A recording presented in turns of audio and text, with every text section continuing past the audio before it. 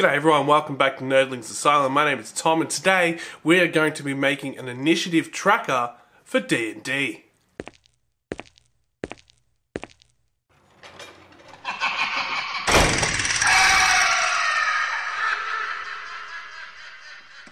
So to get ready for when we're allowed to leave the house, catch up with people and do things, because I think that might be happening at some stage in the near future, we're going to need to have some kind of initiative tracker. We could just write names down on a piece of paper, but that's a little bit lame and boring. So I thought that I would make something. Now I'm not going to make like the normal kind of initiative tracker of having some kind of a pole and magnets with little names on it and stuff like that. I could do something like that, but I don't have any of that kind of stuff. So instead what I have got, Bond got a bunch of these little tiny different coloured skulls. So I'm going to use these. Like I said, it's not your everyday initiative tracker. This is something a little bit different. So, using these, let's make a D&D initiative tracker. First off, we need to put down everything and measure. Measuring is key. I measured so much on this. And now, get rid of the excess because it's a little bit too long. Just get rid of that. Just using some XPS foam from the hardware store. It's super cheap, very easy to cut, and works out surprisingly well. So I didn't really, the depth of it, I just kind of went, yeah, that'll do. Which is fine. Everything else was meticulously measured time and time again. So I've got to make sure it's all nice and smooth and feels good, which it does. And again, just flipping stuff around. No real rhyme or reason. But this is going to be the basis for it's kind of like a mountain top, I guess you could say, in a way, like a ridge that I'm going to put the skulls onto for the initiative tracker. Kind of getting that Vlad the Impaler thing of impaled heads when you're going into the campsite or something. Yeah, I don't know what I was going for here, I'll be honest. But yeah, just cutting away at the edge on an angle. As you can see, just slices through like butter. Very, very easy. And yeah, just getting a general shape, because this is all going to be covered up anyway later on down the line. So it doesn't really matter, it's just the guts of it all. And after filing it away, we sweep everything up and flip things over, and there we are. There is the structure that we will use. So we get rid of the back so it's nice and flat, and you can put some MDF sheet around it to encase everything so it's all nice and neat and tidy. And with a bit of Gorilla wood glue,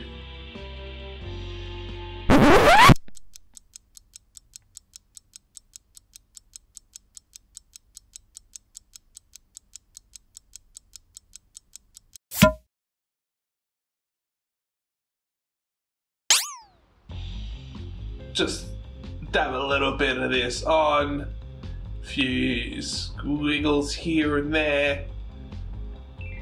And this stuff doesn't melt through the foam or anything. That was one thing I was a little bit worried about. So I did do a test. It doesn't melt through or anything. And being wood glue, it bonds extremely well. So slap those together just like thus. After flipping it around a bit, you got to flip it around. If you don't, it won't work. Little pro tip for you. Slap that down on there. And you want a good tight bond, so put some weights on it to really seal everything together. And now, whilst that's drying, we're going to find our fortune here. I don't know what that means, but going to use these matchsticks here as the spears. So these already had holes in them, which is super handy. So just shove one straight in through the bottom, another one in the top, and then fiddle around with a knife for a while, make sure it's nice and secure, give it a few tests. It's not going anywhere, and this was not a very good way of doing it, but I was just marking around so I knew where I wanted the point to be. Realized that that's not working, it just snapped. Yeah, makes more sense just to snap it, and then we're just going to whittle the end down into a nice sharp point. The sharper the better.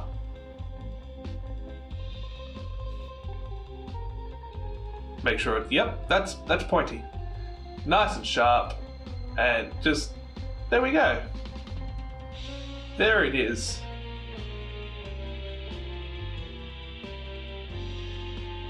Gotta make sure it's still pointy, and yeah, no, it's still sharp. I don't know why I made it so sharp. Doesn't need to be, but boop, there we go. And that just needs to get repeated till all of the skulls are done.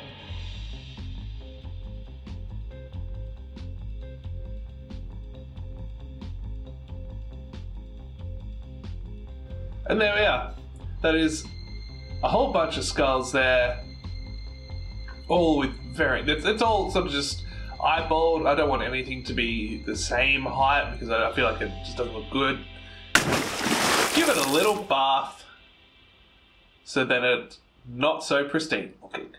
Now while that's soaking and drying now, after having a soak for a while, we are going to be using this stuff, which is for patching holes in walls. I tried to get some sculptor mold, but where we buy stuff from, we're all out because yay, that's what I wanted. So instead I had this lying around and decided to use it. It was a bitch to get on, but it worked out really well. Watered down glue.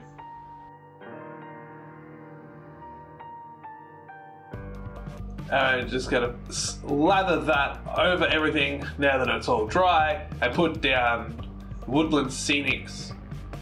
Just their grassy, dusty grass stuff thing. Yep. Blended turf is this one, as I can see there on the bag, just for some color variance, and then go with a spray of watered down glue again, just to seal everything in. And we're just going to repeat that on the front as well, just so that it actually looks like it's the top of a ridge. And we're just going to seal it all off with some more watered down glue. Now for the skulls, to finish them off, to make sure that the spears don't fall out, because some of them go in really tightly, some of them are very loosey-goosey, so I just put a little bit of hot glue in, just forced the bottom part into skull, set it down, like that, did all of them, and then went through and did the tops of the spears, so then everything is where it should be and hopefully won't come out, but it's just hot glued in there, so if it does come out I can easily do another one. So there you go, that's what they look like. Now to seal everything up together, I have to put MDF around it, the two sides, the back and the bottom, so that it looks all nice and neat. So just trace around it and cut it out and glue it together. This time the camera did not fall off the bench because I was paying attention to it. But there's one side. And then we're just gonna, after painting it, glue it all together and we're done.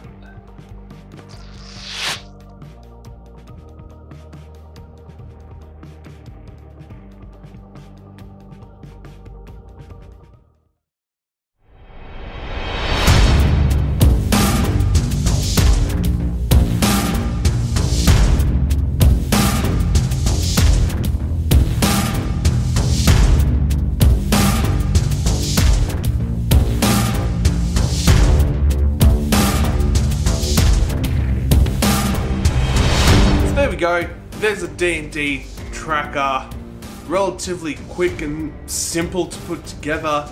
Is it conventional?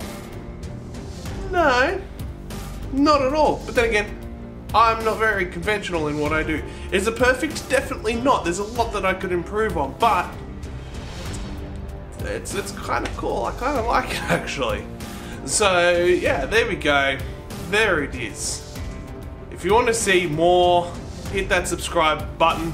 Leave a comment down below with anything that you want to watch us build, any challenges or anything. We've got a few things in the works at the moment that's going to be awesome coming up, and yeah, so hit the subscribe button, hit like, let everyone know about us, and we'll see you in the next video.